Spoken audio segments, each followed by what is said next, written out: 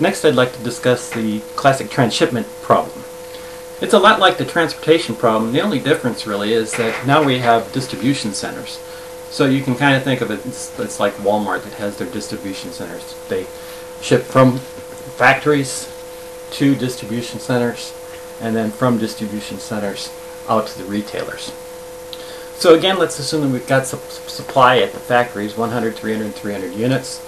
Factory 1, 2, and 3, we've got the cost data, the amount that it costs to ship from the factories to the distribution centers. And for this example, let's assume that we can also ship directly from factory 3 out to retailer C.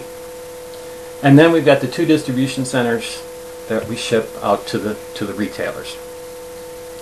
So all the supply needs to be shipped out to meet the demand. The supply in this example is equal to demand. And once again, similar to the transportation problem, we've got one variable for every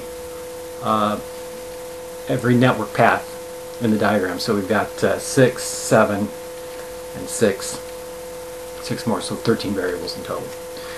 And here's how we define them. Let xij equal the number of units to ship from node I to node j.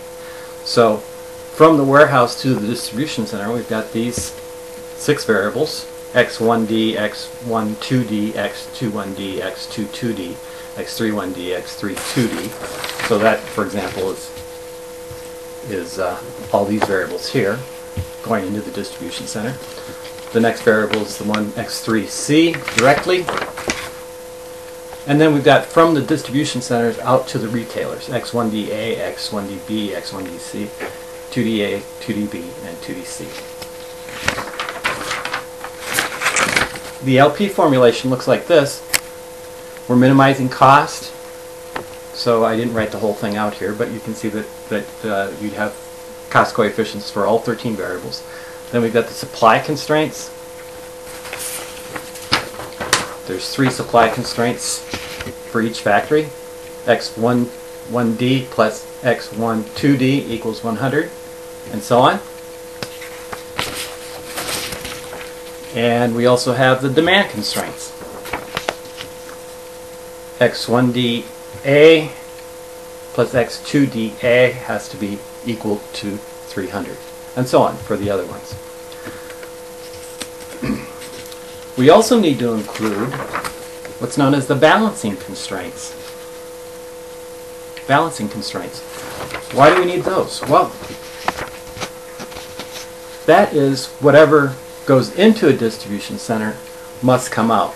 So x1 1d plus x2 1d plus x3 1d has to be equal to x1dA plus x1dB plus x1dC, so that whatever goes in comes out.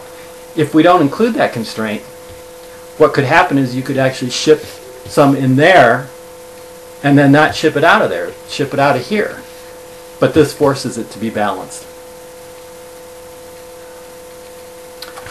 Okay, I've got one question for you. How would our model change if, for instance, we could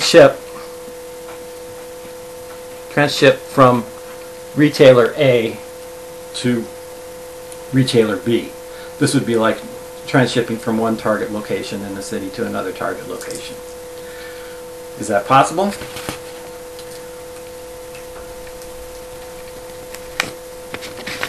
How does that change our model? It changes this constraint right here.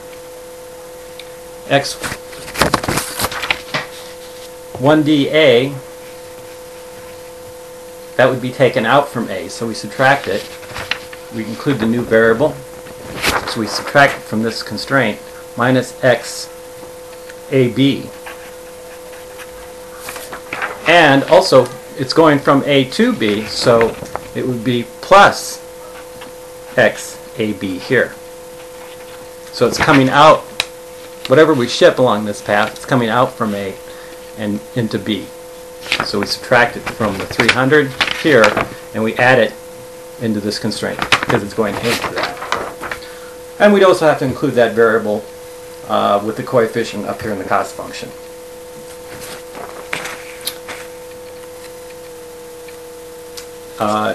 If you look on WebCT, the name of the file is Transhipment.